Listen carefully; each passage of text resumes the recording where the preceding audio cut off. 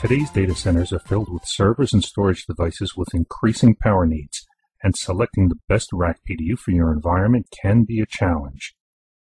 This video is the first of 3 videos in the Selecting a Rack PDU series. The objective of this video is to define terminology and important power distribution concepts and to review basic details about rack PDUs. The next video, How to Select a Rack PDU for Your Data Center, discusses details about configuration options and which factors will impact what rack PDUs are best for your data center. The third video, Rack PDU Configurations, applies all the details discussed in the first 2 videos to create the best rack PDU solution for your data center. The first step in selecting the right PDU for your data center is to understand some important basic power terms and how power works. Amperage measures the amount of electrical current flowing through the circuit during a specific time period. It is also referred to as amps. If we use an analogy that power works similar to the way water flows through a pipe, amps would be the size of the pipe. Volt is equal to the difference of electrical potential between 2 points on a conducting wire. Using the water flowing analogy, volts is the pressure that is pushing the water through the pipe. Volt amps is the voltage multiplied by the amps.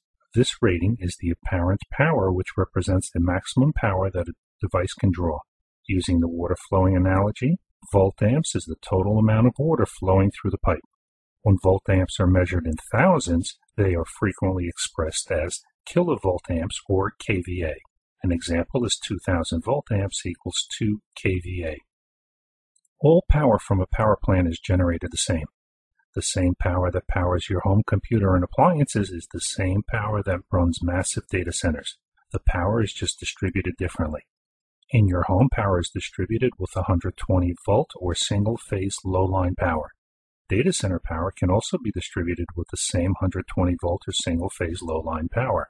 In this example, you can see 120 volts being pushed through 24 amps, which provides 2.8 kVA. Data center power can also be distributed with 208 volt single-phase high-line power. In this example, 208 volts are pushed through 24 amps, providing 4,992 volt amps or 4.9 kVA. Pushing higher volts is more energy efficient and delivers more power over the same size line, which means that this is generally a better solution. In addition to single-phase 208 volts, data center power can also be distributed with 3-phase power. Without going into the details of 3-phase, you can consider it to be a modified group of 3 power lines.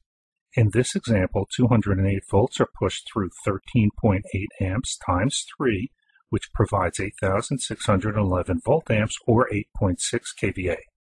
The use of 3-phase power is becoming widespread due to its efficiency in power delivery. Let's look at additional terminology that is used when talking about power in today's data center. A watt measures the real power drawn by the load equipment and is used as a measurement of both power and heat generated by the equipment. Using the water flowing analogy, watt is the amount of water that is actually used. Power factor is the ratio of real power to apparent power, or how much power is being supplied versus what is actually being consumed. Most modern IT equipment has a power factor of 1, meaning that the equipment efficiently uses the power supplied. Factors of less than 1 signify less efficient equipment. A circuit breaker is a type of switch that is designed to protect electrical equipment from damage caused by an overload or short circuit.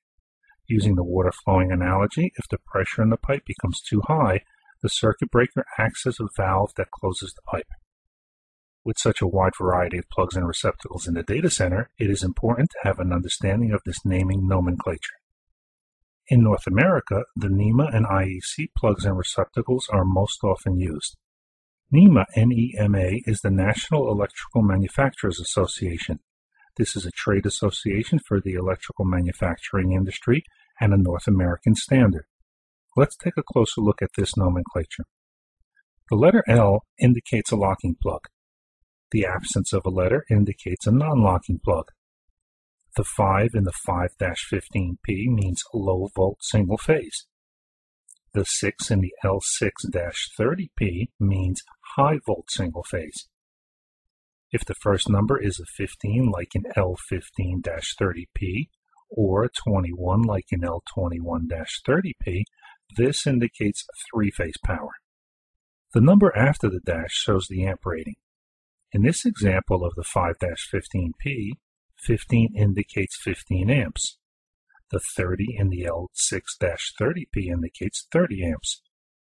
The last letter identifies a plug or a receptacle. P indicates plugs or male connector, while R indicates receptacle or female connector. Receptacles or female connectors have recessed holes with electrical terminals inside. They are constructed so the plugs or male connectors can be inserted snugly together to ensure a reliable physical and electrical connection. IEC is the International Electrotechnical Commission, which publishes international standards for electrical, electronic, and related technologies.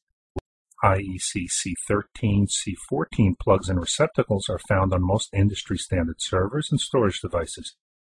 IEC C19, C20 plugs and receptacles are found on single-phase blades, larger routers, switches, and some larger servers.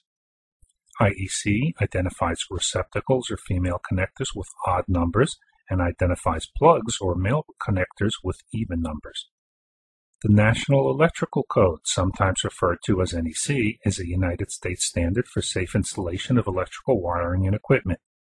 Part of this standard states that a PDU cannot allow a continuous measured load that exceeds more than 80% of the connector or cable rating. The NEC defines a continuous load as 3 hours or longer. Following these standards, all PDUs in the United States should only carry 80% of the rated load. This is sometimes referred to as a derated load. It means that a 30 amp rack PDU is only supposed to carry a maximum continuous load of 24 amps. The NEC rated load on a rack PDU needs to be considered when data center operators want to provide power redundancy for their equipment. Without power redundancy, if a rack PDU fails, all equipment to it shuts down.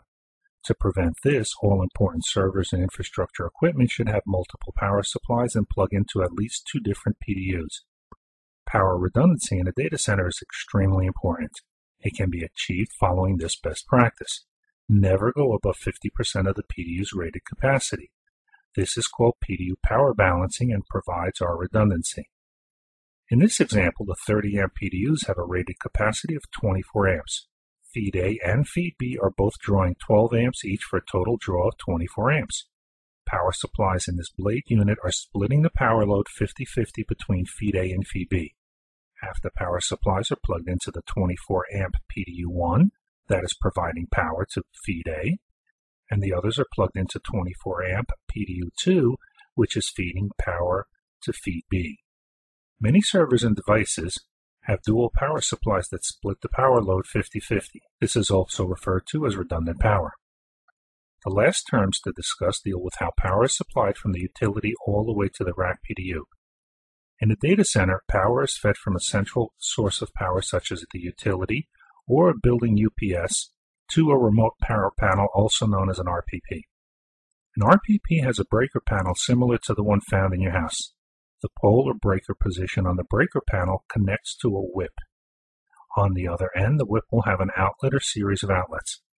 Different levels of power require different types of breakers. A typical breaker panel has 42 positions or poles. A single-phase 120-volt breaker will take up one pole or one position. A single-phase high-line breaker will take up 2 poles, and a 3-phase breaker will take up 3 poles. Looking at the power chain from the IT equipment perspective, the IT equipment can plug directly into the outlets on a whip, but usually plugs into the receptacles on a rack PDU. The plug from the rack PDU, also known as the input plug, connects to a power source such as a UPS or an outlet on a whip. The whip connects to breakers on the RPP.